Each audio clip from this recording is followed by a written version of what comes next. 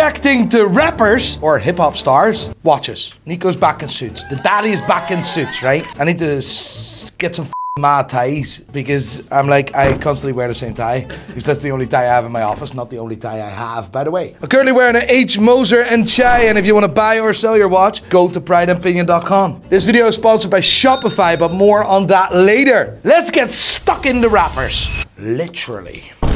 Central C. That guy blew up like a motherfucker, didn't he? Holy f***. I never heard of Central C. And then there was TikTok, something, what was that tune called again? With Dave? No, that's Sprinter. I love that tune. Doja Cat. So I literally listened to that song on repeat for 2 hours. This guy is the daddy. This guy is the God tier motherfuckers. That's what he is. Look at that watch. Doesn't give a f***. And that's how it should be. Not giving a f***. That's why you wear G-Shock. G-Shock is only for proper G's, you know? Top G's wear G-Shock. But a beautiful, to be fair, beautiful Rolex Day-Date. Is that rose or yellow? It's really hard to see.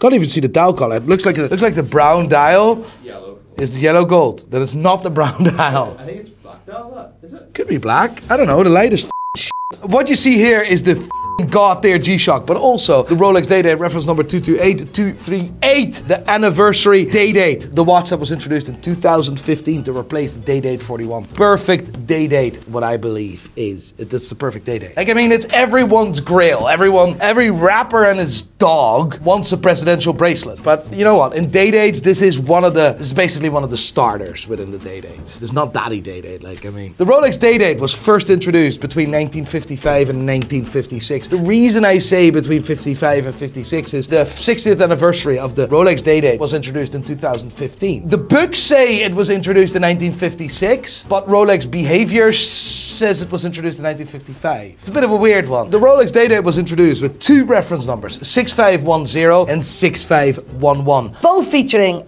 the presidential bracelet. Both featuring the presidential bracelet. The fluted bezel, basically the iconic Day-Date shape. The first wristwatch to ever have the full day and date written on the dial. People call this the presidential watch for a reason, and that reason is, of course, several US presidents have worn this watch. Did you know that the Rolex Day-Date was only produced in precious metal, publicly for sale? It's never been made in steel for the public. There is a prototype, or there's 1 or 2 prototypes of a full steel Rolex Day-Date, but these were never meant for the public. Also quite cool is that the Rolex Day-Date until 2008 was only produced in 36mm, meaning that that watch is now considered really small for man. In 2008, Rolex introduced a blown up, bigger, like a proper blown up Day-Date. Like it looked like it was blown up, like a complete out of proportion, called the Rolex Day-Date 2. And that was a 41mm case with a really big bezel. It wasn't the prettiest of Day-Dates, to be honest. However, in 2015, they replaced the Day-Date 2 with now the Day-Date 40, which is the watch you see here. Central C, motherfucker. A year ago, this watch was like swapping hands for $45,000, $50,000. But today's value is a wee bit lower. Today, the value of this watch sits between $36,000 and $40,000. I'm not really sure, but in this photo, it looks like he's also wearing a Day-Date, but it could potentially be the same one. Although in the first photo, it looks like it was yellow gold, because that's what Johnny said, because I'm colorblind as f. I cannot see the color, so I just don't know. But this looks like a Day-Date, and you say that looks green and rose gold. So that means that this is the olive green Rolex Day-Date. The anniversary Day-Date, the one that was introduced to celebrate the 60th anniversary on the 59th year of the...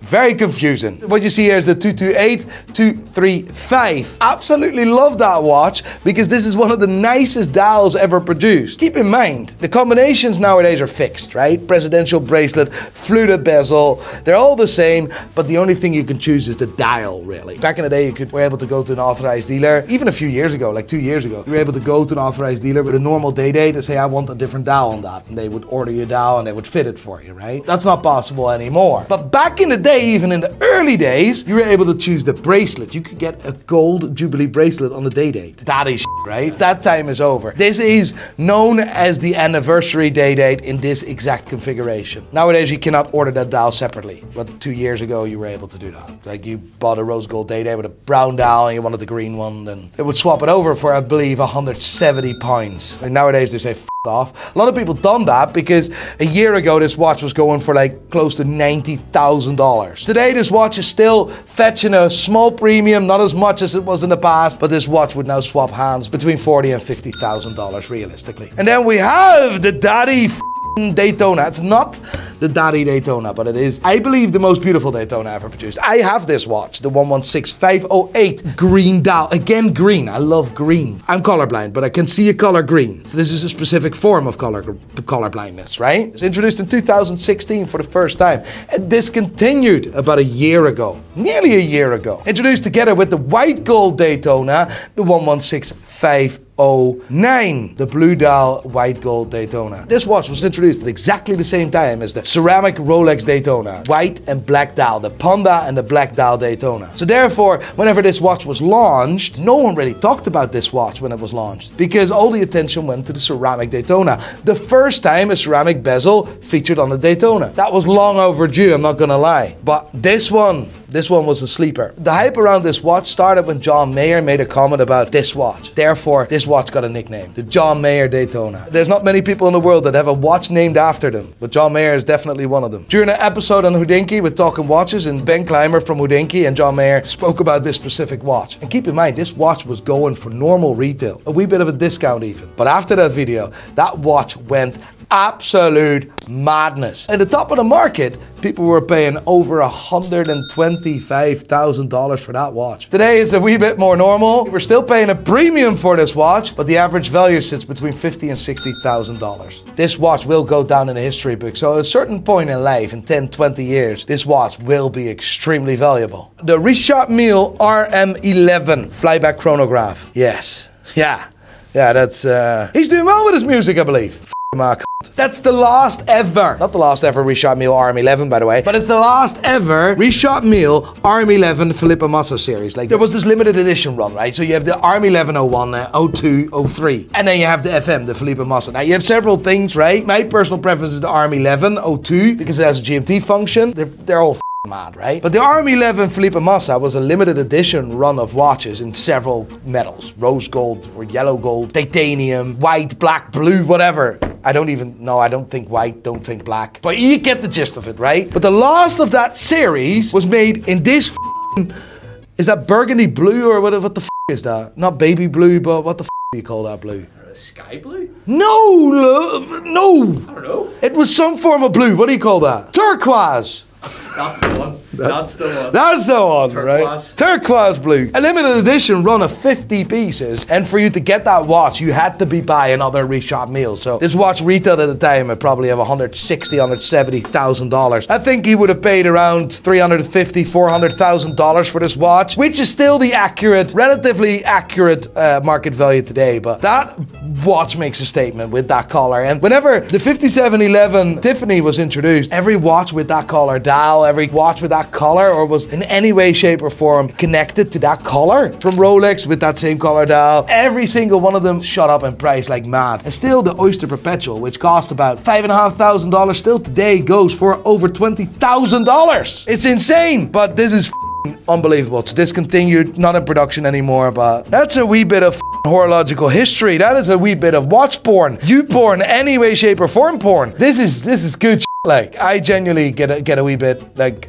aroused by that, you know. Drizzy Drake. That is Drake's, mate, he got some mad new watches. But before we get into that, I want to talk to you about Shopify. Shopify is the best all-in-one commerce platform in the world, period. I have used Shopify with my business, Bright and Pinion, from the start, from 2019. It allows me to control my business from wherever I am in the world with one click of a phone button. These are one of my favorite features of Shopify. At one click, I can see how many visitors there are on my website right now. I can see where in the world they're from. I can click on it, Switzerland, Italy, United Kingdom. I can see how much business I've done. I can see what watches we sold. I can see customer behavior, so I can see the last 10 minutes we got an active card and someone is currently checking out on the website right now. All that is fun and games, but more serious stuff like customer data, a CRM system, an inventory system. With one click of a button, I can see how many watches we we have in stock, what the actual value of those watches are combined. If you own a big business that sells product to consumers, or if you are thinking to start your business, Shopify is where you should start today. You don't need to have any experience with computers or systems or whatever. Even I can do it. And I can't even boil an egg, mate. Click on the first link in the description to read more about Shopify. I want to do a full video about Drake's watch collection alone because he has some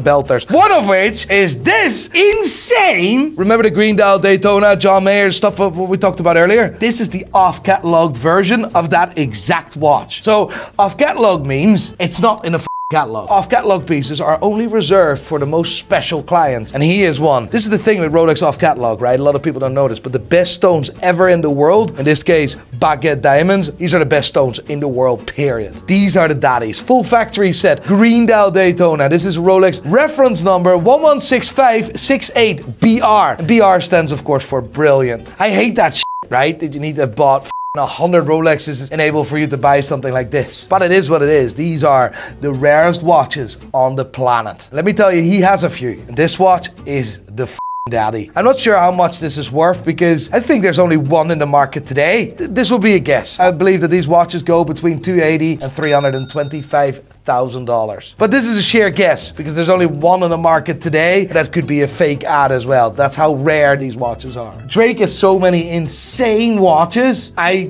want to do a video specifically about his new watch collection, and I need your help because I would love to do a same video as I done with Luke Combs. So do me a favor, reach out to Drake, send him a DM, a email, find out who his manager is. Someone can figure this shit out and help us to get Drake to speak about his collection for the first time. The world deserves that. The world deserves to hear from such an icon as Drake. Here, right? That's the day. This is another off-catalog piece. This guy has so many mad pieces. I remember a video recently, I was scrolling through YouTube, YouPorn, you know what it is. I saw a video of Drake, right? I saw Drake wearing this mad crazy white gold Daytona with the sodalite dial. No one has ever spotted him wearing that watch. I saw him wearing that watch. It was daddy shit. Reference number 116509. Crazy, crazy piece. And now, seeing here, this photo, he must have been one of the first ever to wear this Day-Date. Another off-catalog piece as well. This is the rare off-catalog Rolex Day-Date, reference number 128458TBR. The cool thing is about these sapphires, right? Normally they're quite dark, but these aren't really that dark. They're quite almost transparent. You rarely see that with colored sapphire. So again, that shows that Rolex uses the best stones in the world again. The whole bezel is full with baguette diamonds, the highest single set, by the way. Only for jewelers know this. Single set, so it's only attached to the bezel with 1 point. Like, this watch is insane. I think it retailed, it's still in the catalog. This is off catalog now, but it's still a current model. They're only going to make a handful of these watches anyway. But I believe that this watch went for about $125,000, $130,000. Market value of this it's very similar because this is a more niche watch. It is a more in-your-face type of watch. It doesn't have a bracelet. It has a leather strap. I do believe it still sits around that value, maybe in and around the $150,000. There's not many in the world for sale anyway. I believe that he's one of the first ones ever to wear that. And definitely, him wearing that watch would have made an impact on the value of that watch as well. It would have put that watch on the market. He wears a lot of big watches, right? Although, forget about it, he also, I believe, has a Cartier Crash, factory set Cartier Crash. I've seen him with that. Like, I'm now spoiling the beams, right? I'm now spoiling all the fun. But he has, I know a few of his watches are nuts. This is a 36mm watch. This is not a big Day-Date, and that is cool. I like that. I appreciate that. Whoa! I didn't expect that, to be honest. Pharrell Williams.